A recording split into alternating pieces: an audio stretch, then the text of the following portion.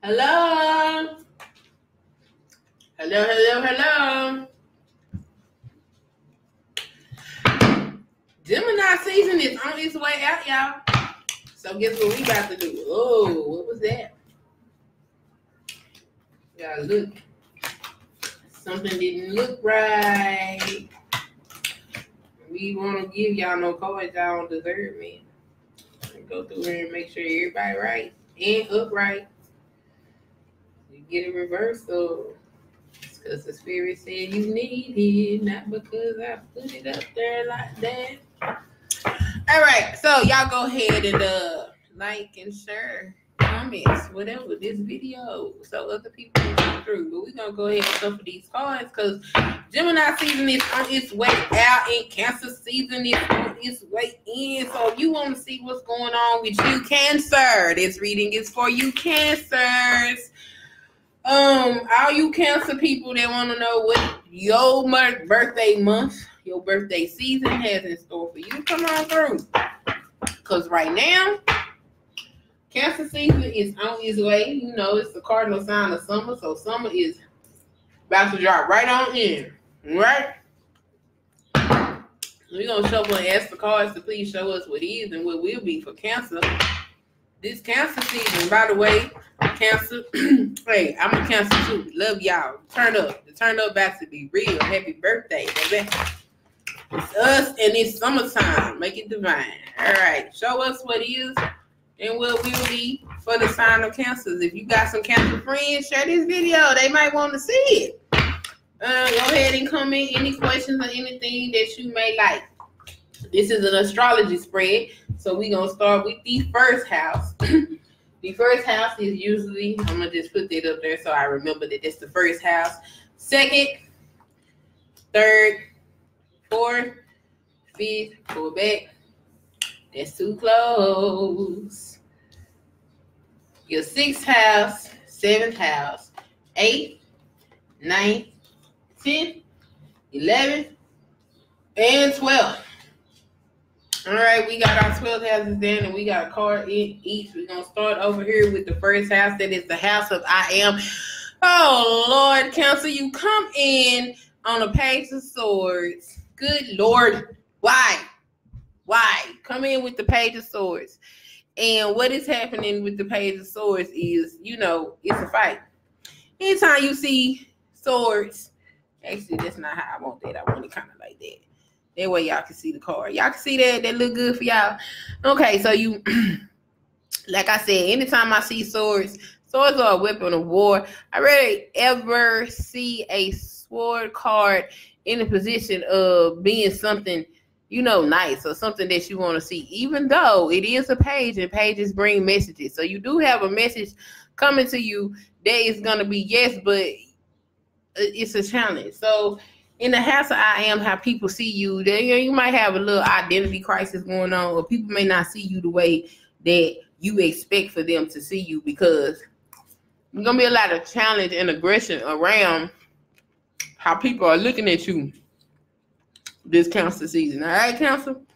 So there's that. Second house. This is the house of resources. Now, that's what you want to see. That's what you're talking about right there.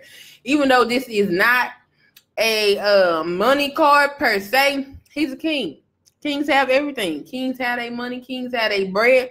It's also a compassionate person and helpful and good advice. So you being who you are, basically, as a Cancer person, is going to help usher your resources into you.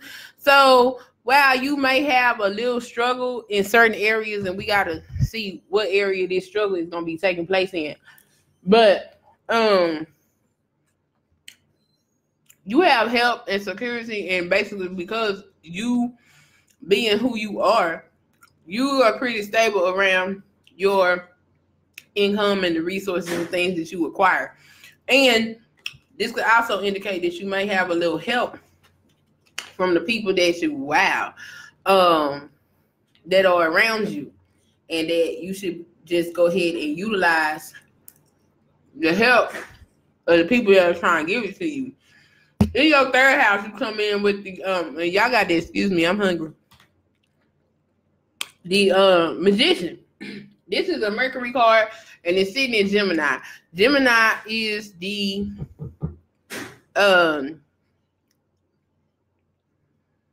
sign of Mercury. Okay, so we talking about what is it?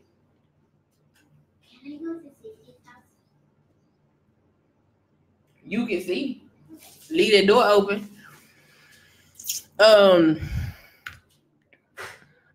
Mercury is the ruler of this house. Okay. So we talking about your communication is magical, Cancer. You're going to have a magical way of communicating with people, and it's going to be a manner that makes everything come to you in a way that's going to be progressive for you. This is a good card, and this possibly could last you past Cancer season. In the 4th house, though, you have the Hierophant. Around your home life, we are looking at a lot of tradition, a lot of making things happen in a particular way. A lot of, Taurus energy, basically. So you still secure in the home. You just may find yourself becoming a little bit more rigid and disciplined as far as the way you run your household, okay? Over here in your 5th house of entertainment and gambling. Who are you? Oh, it's the Knight of Pentacles. Very interesting card. When it comes to you acquiring resources in a very risky way, you're going to be taking a lot of consideration into how you're going to move to acquire your resources, okay? Because the Knight of Pentacles, while knights are always rushing into battle, he ain't trying to lose no battles. He's like, you know what? If I'm going to go in here, we're going to do this right. We're going to do it right the first time. And after I get through, I should be able to have new things coming to me. And that's what it's going to be. So he's not trying to lose any of his finances, his resources, or anything that benefit him. He's going in very well. That includes your friends and your entertainment. Like, everybody getting the side eye right now. All right. Now, ooh, look at you, Queen of Cups. Come through. Like I said, you came in with this magician card over here in this 3rd house. Over here in this 6th house is the house of service and work. Basically, your job. You come in with the Queen of Cups. Like I said, you're not suffering anywhere, Cancer, with your resources. You just got some type of struggle going on. You're still waiting to see what that struggle is. But it's not your work that's going to present the problem, because the Queen of Cups is a very good card. Once again, she's a queen, so she has everything that she needs. But she's also a very nice woman. She's pretty much, spouse material. She don't have no problem, finding a husband or whatever. But anytime we talking about queens, we talking about that creative energy. So what you finding out in the area of work, you challenge people and you inspire them. And that is why, you ain't really having no issues as far as work is concerned. 1, 2, 3, 4, 5, 6. Over here in the 7th house of partnerships, this be the one everybody want to hang out in. And I think we might be coming up on discovering what this problem is you're going to be dealing with, Cancer. As we know, relationships are very important to Cancer, because Cancer is a very emotional sign. You come in with the Hangman in the area of partnerships. Now, this don't necessarily mean that it's a romantic partnership, but what you're going to find out, hey, Yaya, hey, Tangela. Did I pronounce it right? Hey, Shanda, hey, y'all. The 7th house of partnerships, okay? You come in with this Hangman. Now, the Hangman has basically sacrificing to get to gain something better, okay? So he basically tied himself to this tree, and what he's doing is basically removing himself from life, okay? He's removing himself from life so he can stand back, take a look, see what's going on. So basically, when it comes to your relationships, remember I told you pretty much side-eyeing everybody right now because of what you got going on as far as making your next move be your best move as far as your resources are going on. Well, this side eye is going to result in you removing yourself from everybody so you can just take a look and see what is happening in life. So basically you sacrificing your social life just to make sure you are really clear. Ooh, God dog it. Ooh, really clear. Ooh, really clear on you know who it is you have in your life, who in your corner, who not in your corner. You know, that's pretty much what you got going on right now. Now, in this 8th house, the 8th house is the house of sex, death, and regeneration. So death and regeneration is pretty much how things grow, how things destroy, changes that come into your life to bring something better. In this area, you got the moon card, baby. This is deception. It is people around you that are bringing you issues, negative issues. All right, Cancer, you gotta watch the company that you are keeping, Cancer, which is why you are sitting up here removing yourself from the equation and looking at different things in life, because it's some deception amiss. This is the moon card. Well, the moon is also your ruler. So although while this card is saying that there is a lot of deception around, this card is also indicating that your intuition is heightened to know what exactly is going on around you that's going to be affecting you as far as who you have to weed out and who you know. So when it comes to, do I need to cut such and such off, you ain't got to answer that question, because your intuition is already on point and letting you know what you need to do. In the 9th house, the 9th house is the house of exploration, foreign travel, and things of that nature. You got the Ace of Pentacles. Anytime we see aces, these good cards, we happy to see aces. Why are we happy to see aces? Aces always talk about a new beginning. So abstract, in an abstract way, these things are not going to come in the manner that you expect them to come in. It's going to come in a way that is least expected, or that you don't understand, because that's just simply what the Ace of Pentacles does. It's going to be your luck. Anything that requires you to learn new information or travel is actually going to be a good resource to you. So like I said, as far as acquiring things is happening, you really don't have no problems here, Cancer. Basically, what we gonna be looking at right now is the where we at? 8, 9, the 10th house. This is your public reputation. So you really not having a problem in the area of how you secure your funds, how you do business, or anything like that. More so having these issues as far as relationships, maybe extended family and some friends and partnership acquaintances that you having. That's looking like that's where the issue is coming in. Look, don't worry about them, because right now your funds is nice. And you know, what that girl say, Beyonce, always stay gracious, best revenge is your paper. Catch your paper, Cancer. Don't worry about it. You'll meet new friends. You're a Cancer. That's what Cancer do. So over here in the 10th house is where we looking at your public reputation and your careers. And I mean, how good is your reputation when you sitting over here the merchant of your own stuff? If you look at this man standing on a hill looking over the ocean and his ship's carrying his goods, bringing his bread. Okay, so although he has maybe had a sense of loss because he has 3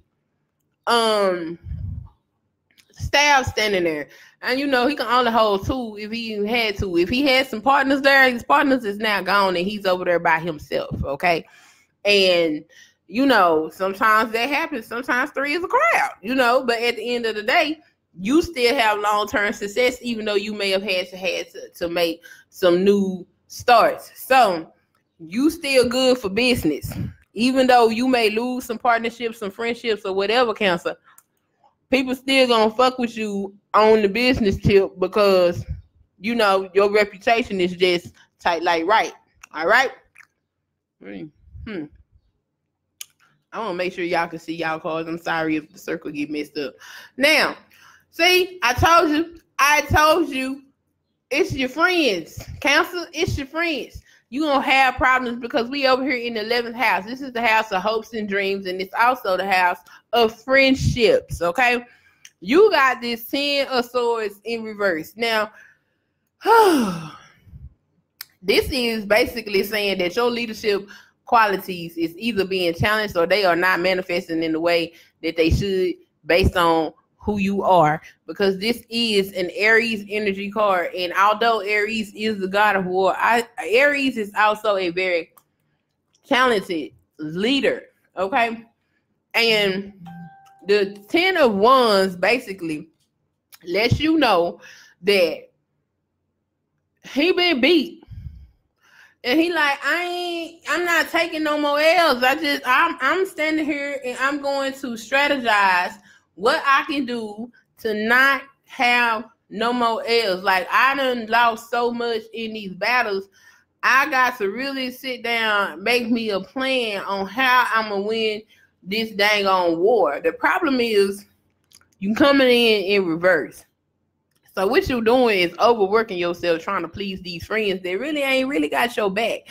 They are not really, they're not really in your corner. So you are overexerting yourself. You becoming exhausted, and you just might even get yourself into some type of, health issue trying to keep up with relationships that don't even matter. Like, don't do that. It's a warning card. Stop it. Cut it out. You been told that you got the intuition to know when you need to cut somebody off and somebody's around you being deceptive. You've been told that you need to contemplate and think about how you gonna move, make sure you secure your stuff, and you was sitting over here being told, you being drained by somebody. The 12th house is the house of self-undoing. Do not let this issue with whoever friends, whatever these friends are, Cancer, stop you from actually taking your resources and being able to utilize them in an effective manner, okay? Because with this 4 of Pentacles coming behind all these other good cards up here, it's coming behind this 11th house in these friendships. And basically, this is a stingy card, but it's not like he's stingy because, I'm not going to say that because he has to be. It's just he thinks he's kind of putting himself in a rock and a hard place. Like, I want to keep my stuff for me, but at the same time, I want to give it away, but I don't want to give nobody nothing because then I won't have, and then I can't spend nothing. So he got the resources, and he really just can't use the resources because he just got some reason to hold on to it. You can't really enjoy what you have for all these other things. Don't do none of that. Go ahead, turn up for the season, and you know what? Everybody ain't your friend, and sometimes it's hurt, but it's okay because you got everything else going for you. You can acquire people that will, do right by you. All right, Cancer? All right. Okay, so everybody that's watching, what I want to know is, do y'all think should I end this for Cancer and then come back with Leo? Or should I go ahead and record Leo on this same video? What do y'all think? Y'all let me know. Y'all let me know what you think while I pick these cards up. Waiting for answers.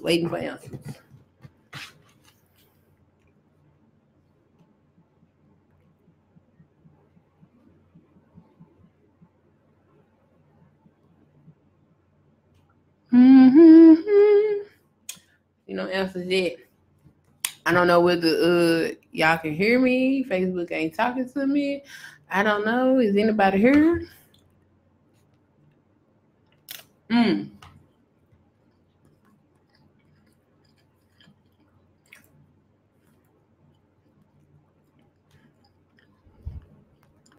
Oh, see, it's not giving me none of my dang on comments. Look at this. It's crazy. Let me pull it up. Y'all look at that. Me. Facebook ain't talking to me. Look at that. Look at that lag though. All right, y'all. Well, since that y'all said it should be a separate video, give me a second to reshuffle my deck, and I'll be back with Leo's reading. Y'all stay dark and lovely while spreading your love and light.